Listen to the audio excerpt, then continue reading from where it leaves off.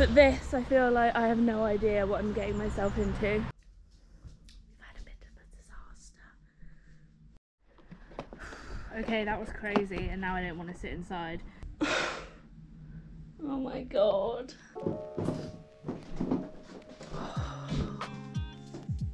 It's 8 o'clock in the morning. I'm in a lot of pain in my head here. I've just taken some painkillers, but I really don't want to go. I'm also really tired, as you can probably see. I only just about managed to get myself out of bed because I was like, I need to let the dogs out. I feel like if they weren't here, I'd still be in that bed right now. Oh, you do not understand how much mental effort this has all taken me. I hate to be a moaner, you know, but I just want you guys to know that, yeah, I'm excited, but there are so many things standing in the way of little bee needs, oh, stop wiggling, help getting up the stairs. There were just so many things standing in the way of me leaving, you know, getting out of bed, cold, headache, tired. I thought of having to like cycle in. I don't think I'm gonna cycle. And then I did that really annoying thing where you just replay literally every single thing you were gonna do in the day, and you're like, wow, that seems like a lot. And then you just don't want to do any of it. I don't want to get up and cycle into town and do a 2-hour workshop and then have to like jump around. Oh, anyway, come on, don't stop moaning.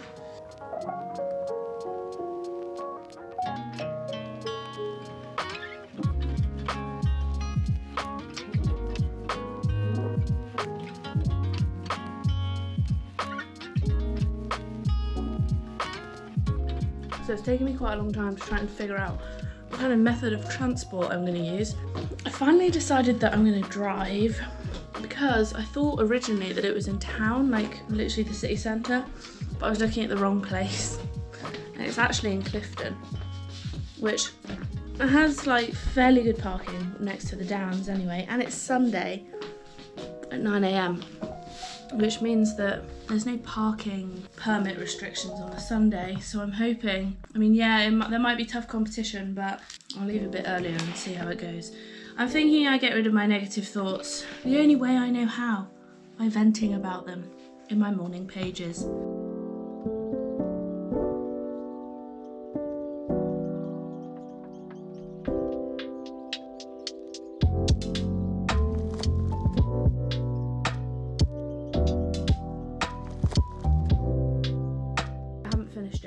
Finish it later because it'll still be the morning when I'm done. I just don't want to be late, you know. I also don't know what the parking situation is going to be like, so I've only got half an hour. It takes 10 minutes to drive there, so I really don't want to be late for this.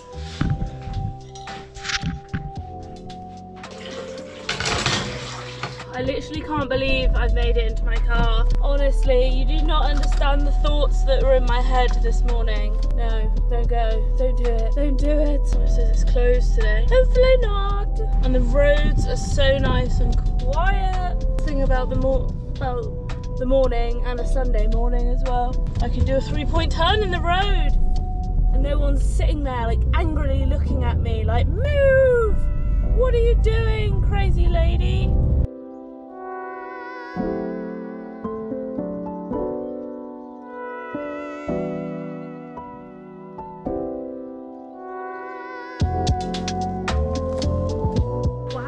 Parking super easily. I mean, there's even a space behind me. I'm a bit like, I think the things that I'm nervous about, I'm not really like nervous session. I'm more nervous that they're not going to be nice because I've been at improv, and improv is like such a supportive atmosphere. Like when you fuck up, everyone's like, yay! But this, I feel like I have no idea what I'm getting myself into. Also, I don't know if what I'm wearing is okay. Kind of like gym stuff because the first hour apparently is like a kind of physical session, so I thought, well, I'll wear some like gym stuff, you know. I'm wearing a sports bra and like a wicking top, so we'll see how that goes. Those are my two concerns right now. I can't believe I've made it out the door, to be honest, and I'm here, and I nearly went to the wrong location, but we figured it out. See you in a second.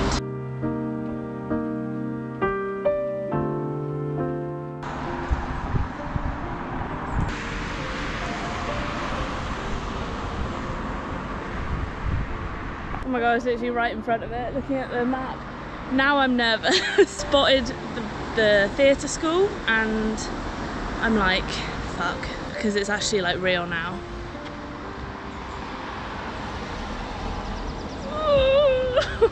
Okay, don't think, just do. Don't think, just do. We go into the under chin position.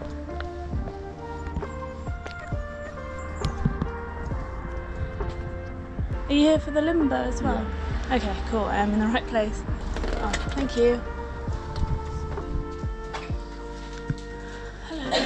I'm here for the limbo, yeah. You paid on yeah, you were early, so you can just wait. I'll just sit here. Cool, thank you.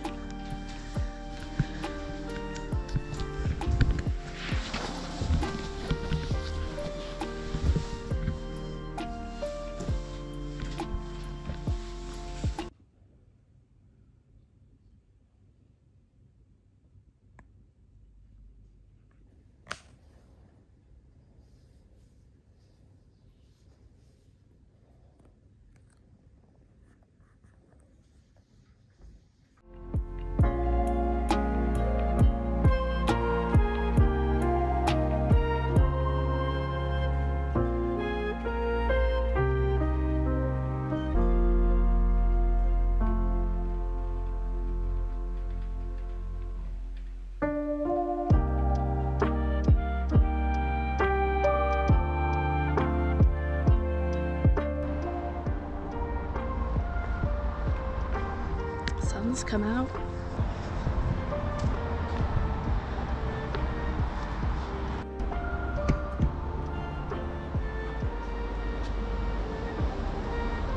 I think we'll talk more about it when I get home because it's, you know, I'm out and about. I want to show you the monologues. It's very different to improv. It's, obviously it's a lot, it's more script based, obviously.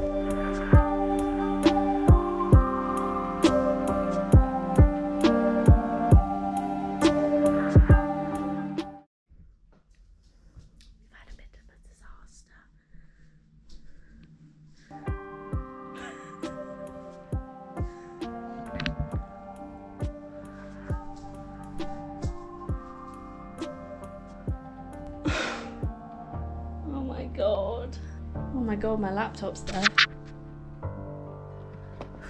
Okay, that was crazy, and now I don't want to sit inside because we were just sat in the dining room, thankfully, and pups were out the way. I was really worried about them, to be honest, because we were sat in the dining room. We heard this like massive crash, like I thought someone had crashed into the front of the house. What was that? Like bang! Pups run out, but I only hear one run out, and then we go in and the ceiling, I'm laughing, it's so bad, but like it was honestly comical because we told our estate agent about it. They ignored our emails, but we definitely sent them the email being like, it looks like it's gonna fall through. Anyway, the ceiling just like fell off the roof. Quite happily reading my monologue to Tom, telling him about my time at the Bristol Old Vic, and then that happens. So I'm gonna sit out here and tell you. By the way, I'm eating the rest of my banoffee cake from my went to the Bristol loaf, which I'll leave in the recommendations at the end. It's a very good cake. Sesame and banoffee.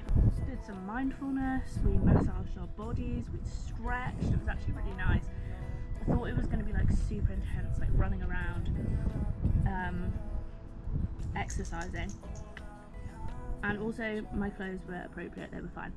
There was only 5 of us in the session, 1 instructor. So we did an hour of warm up and we warmed up our voice like ba ba ba ba ka ka ka ga ga ga. Very fun. It was a lot more controlled than improv, I would say. Therefore it's a lot more serious and a bit less like comedic, unless of course the piece that you're doing is comedy. Then we did a really good exercise for the second hour, which was basically character creating, which is so important. Really understanding your character and then performing like a monologue at the end, which was only like a minute or so long. It wasn't a long one. So I created a character. I won't tell you all the details, but basically we were given like a who are they, what are they doing there. I'll put it here, maybe like a picture of what the questions we had were, and then we had to say what each sentence, what that feeling was going to be portrayed as. So my whole monologue was, the feeling was, I adore you. So it was like I something you, only one word. Lots of people were, I love you, I like you, I adore you, I feel you, I think, as in like emotionally feel you. And then we all performed at the end. I did mine with the instructor. I was like, can I do it with you, like sitting down with you? Because it's much easier to perform with somebody, like reacting to you, or you can like look at somebody rather than pretending that somebody's there. The conversation, having a conversation with somebody, so it kind of makes sense to sit down and do it with somebody. Anyway, so I did it with her, and she was like, oh my god, I really struggled not to respond in that. I may or may not have had a nap. I was so tired. I slept so badly last night. Oh, I feel much better now, but I'm probably not going to sleep tonight. So, right, let's go through the rest of the things that we did. Because remember, I said we were going to do them, and then I fell asleep. So, after the warm-up, and sort of during the warm-up, we did lots of tongue twisters, working on enunciation, pronunciation. Let me tell you some of them now. Peter Piper picked a peck. Oh, see? Fucked it up. Peter Piper picked a peck of pickled peppers. A tidy tiger tied her tie tighter. This one I find really hard. I want a proper cup of coffee in a proper copper-plated coffee pot. I find the copper bit really hard. Betty bought a bit of butter, but the bit of butter Betty bought was bitter. We also did this, I guess it's like a poem. We read the poem and we got increasingly faster. My mouth and tongue are going to be very tired tomorrow. And then we did a monologue. Let me say the monologue. I feel like sitting in bed is not the way to do this, but we'll try it. I am looking for love. I'm actively looking for love. It just feels unrealistic. It doesn't feel real. That's not part of the monologue. That's me talking there. I also think that I just wouldn't say a lot of these things just like straight up. I would add some like, yeah, or like some, yeah, just like, I don't know, I would add some extra bits in there. Maybe I should just say it like I would say it. I am looking for love. Yeah, I'm looking for love. Where are you going? Stop falling down. Every time I turn around, you're like, I am looking for love. Yeah, I'm actively looking for love. You know those traffic light parties where you wear red if you're unavailable, amber if you might be, and green if you like absolutely are? Well, I'm on green. Constantly. See, this is something I wouldn't say. I don't know how to make it sound more realistic. Sometimes I think my heart might jump out of my chest, land on the floor with the pace that it beats. I like a lot of things, and I love a lot of things. I like TikTok a lot. I actually have it on my iPhone, which I sort of hate because I see myself as more of an artsy person, more like a free spirit, which sounds so cheesy, but look, if you knew me, you wouldn't think it was so like, bleh, you know? I am a bit cartwheely, a bit out there. Do you know what I mean? So that was like more realistic, I would say. But I did it in more of an upbeat way earlier. I'm still sort of figuring out how to do this thing. Let's do it in a more upbeat way, or like the way that I did it earlier anyway. I am looking for love. I'm actively looking for love. You know those traffic light parties where you wear red if you're unavailable, amber if you might be, and green if you absolutely are? Well, I'm on green. Constantly. Sometimes I think my heart might jump out of my chest, land on my floor, land on the floor at my feet, at the pace at which it beats. Yeah, I love a lot of things. No. Yeah, I like I like a lot of things. I love a lot of things. I like TikTok quite a lot.